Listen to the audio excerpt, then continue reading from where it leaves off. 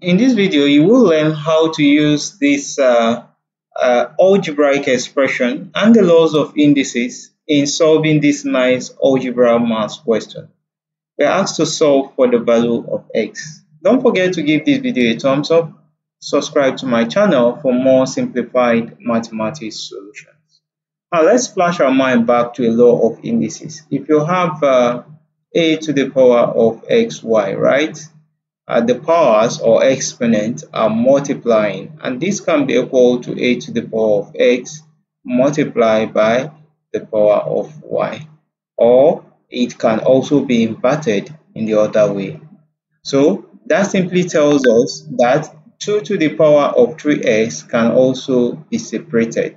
And what does that mean? When we have 2 to the power of 3x, this can simply be equal to 2 to the power of x multiplied by the power of 3.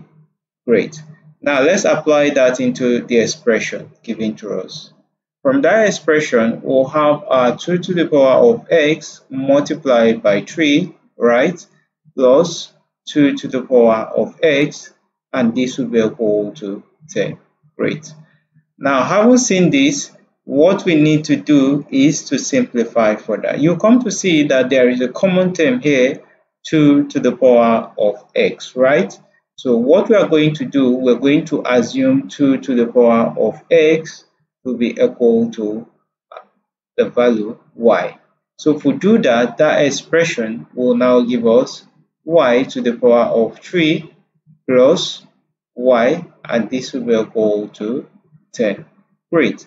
This is more of an exponential, what we call a polynomial equation. So what we do now is to subtract 10 from both sides. So we'll have y to the power of 3 to make the equation complete, plus y minus 10, and then the right hand side will be equal to 0. Great. So how do we simplify this expression? To simplify this expression, I want you to look at this way, that if we have a positive 1 can be equal to positive 5, right, minus 4, right, and that will give us positive 1. So that means this positive y is also a positive 1. So that expression can be replaced with plus 5y and minus 4y. So if we do that, what would that give us? This will give us minus 4y plus 5y. Whichever way I inverted them, it still works. That will be equal to 0. Great. Now, having seen this, what we need to do is to simplify. And remember, our simplifying is to find the value of y, so as to in furtherance find the values of x. Now if we check this expression, you see that we have a common term here. Y is common here. This will give us y squared, right? So if that gives us y squared minus 4, because this is common, and this is going to give us plus 5 is common, right? We'll bring out 5, and this will be y minus 2. And all these will be equal to 0. Great. Now you notice something, that we have some expressions. From this expression over here, we can simply say that 2 to the power of 2 is equal to 4. And that can replace 4, right? So that expression will now give us y multiplied by y squared minus 2 to the power of 2, and all these will be plus 5, right? And this will be what?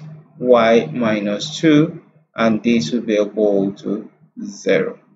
Now recall, I said earlier on that we'll be applying a lot of the algebraic formulas and the laws of indices in solving this expression. Now I want you to recall your mind back to an algebraic formula. Recall this: a squared minus b squared, right? If you have this will be equal to, this is more of difference of 2 squared, a plus b, right? And this will give us what? A minus b. Now if we apply this with the expression that y is a is equal to y and b is equal to 2, then we'll have that whole expression to now give us this y multiplied by this whole expression will be y plus 2, right? And this will be y minus 2, right? And this will be plus 5, right? Multiplied by y minus 2, right? And this will be equal to 0. Great. Now you come to see that we have two values uh, for y minus 2 and what? Y minus 2. We are going to bring it up. We'll have our y minus 2, that's the value, and we are going to use it to divide all other expressions. So if we have this whole expression here, divide y minus 2, what is it going to give us? Y minus 2 will be gone, and then we'll be left with y multiplied by y plus 2, right? Great. Now let's look at this whole expression here. If we divide it by y minus 2, y minus 2 will be gone and we'll be left with what? 5. And all this expression will be equal to 0. Great. Now this is what we call the zero product rule. From this zero product rule, you can come to see that we have y minus 2 to be equal to 0. That's the first case. And in another case, we'll have this, when we expand this, will give us y squared plus 2y plus y, and this will be equal to 0, plus 5, and that will be equal to 0. Two different expressions, one linear, one quadratic. So what do? We are going to solve this separate expression. From the first linear expression, if we add 2 to both sides, you see that y will be equal to 2. And that gives us the first solution to that expression. And recall that if y is equal to 2, recall that we said 2 to the power of x is equal to what? Y. So if y is equal to 2, let's bring down the expression completely. And recall that 2 to the power of x is equal to y. So that expression will now give us 2 to the power of x equal to 2. And this can also be 2 to the power of 1. So since they have same base, according to the laws of indices, s will be equal to 1 because the powers will equate. That means the first solution to that expression is 1. That means x is equal to 1. Now let's go ahead to solve this quadratic expression. As we solve this quadratic expression, we are going to see that we are going to arrive at the other values of y. Now, this is going to either give us imaginary solutions or they are going to give us real solutions. Now, let's get started. We are going to see if this will give us imaginary solutions or real solutions. If we compare it to the expression ax squared plus bx plus c equal to 0, which is the constant, you can see that our a is equal to 1, right? Our b is equal to positive 2, and our c is equal to 5.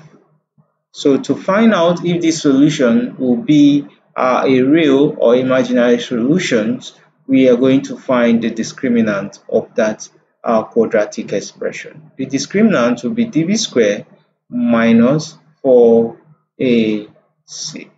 Now the discriminant of that expression will now be b squared is what? 2 squared, right? Good. And this will be minus 4 multiplied by 1 multiplied by 5. So 2 squared is going to give us 4 minus 4 times 1 is 4, 4 times 5 is going to give us 20. So what would that expression give us? That expression is going to give us 16. And you come to see that 16 is less than 0. What does that tell us? That this quadratic expression is going to give us an imaginary solution. They are not going to be real solutions. So as a result of that, we are going to simply what? Neglect any solutions that will come from here and work with the only solution we have, which is x is equal to 1. Now if we check with the value of x equal to 1 to check if that solution is right, we're going to insert that or substitute that into the original expression we're given. 2 to the power of 3x plus 2 to the power of x, what is it going to give us? Let's check. So we have at our x equal to 1, we have 2 to the power of 3x, right? And that is plus 2 to the power of x. Will it be equal to 10? Let's find out. At x equal to 1, we'll have our 2 to the power of 3 multiplied by 1 plus 2 to the power of 1. This will be equal to, this is going to give us 2 to the power of 3 plus 2 to the power of 1. So 2 to the power of 3 is what? 2 to the power of 3 is going to give us 2 times 2, that is 4. 4 times 2 is going to give us 8 plus 2, and that will be equal to 10. So you see, 10 on the left hand side equal to 10 on the right hand side. So that simply tells us that the solution x equal to 1 truly satisfies that expression that is given to us. I know you did enjoy watching this math solution. Don't forget to give it a thumbs up, share it with friends and colleagues, and remember to subscribe to my channel for more simplified mathematics solutions. Thanks so much for watching, and bye bye for now.